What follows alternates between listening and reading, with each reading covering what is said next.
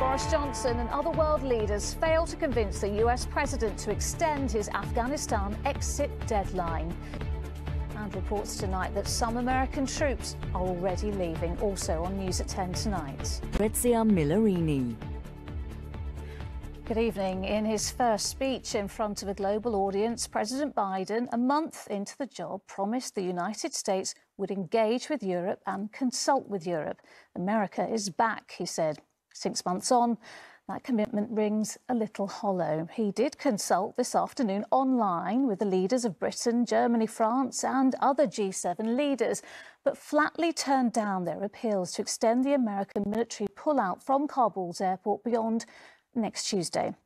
If he is twisting European arms, the Taliban is twisting his. Its spokesman said the United States must complete its evacuations by then.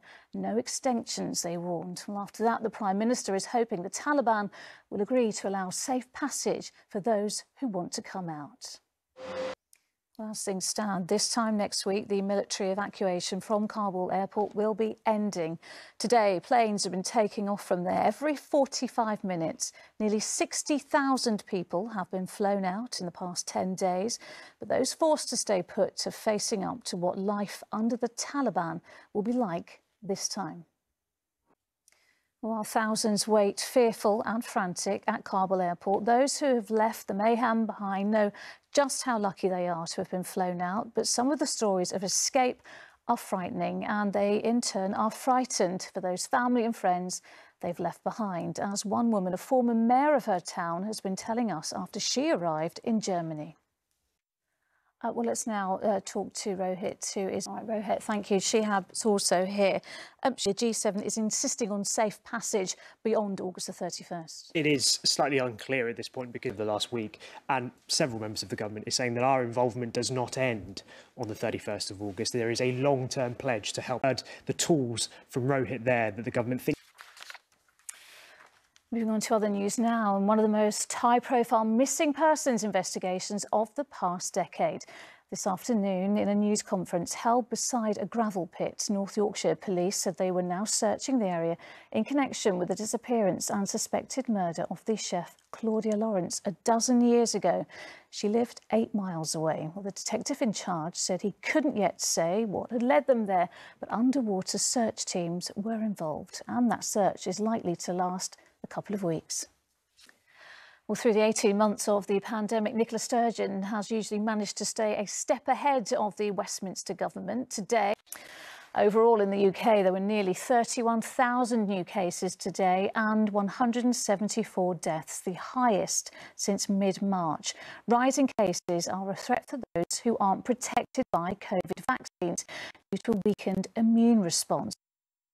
But new research has found 60% of immune-compromised patients respond just as well as the rest of us. But for the rest, booster jabs may be the only way to ensure they can fight off a COVID infection.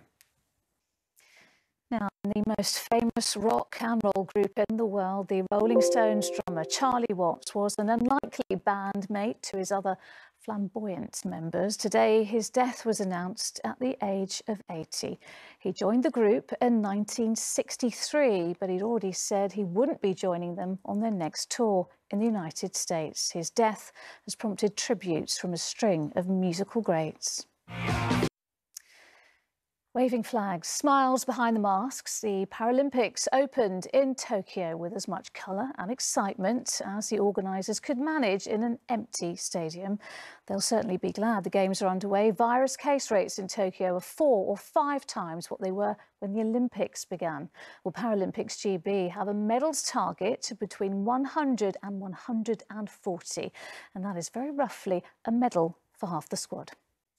And finally, it reads like a roll call of the world's greatest scientists, including Charles Darwin, Albert Einstein and Professor Stephen Hawking. To that list of winners of the world's oldest scientific award, the name of Dame Jocelyn Bell Burnell has been added. She's been recognised by the Royal Society for discovering pulsars, burnt-out stars. Well, Dame Jocelyn is only the second woman to win the medal.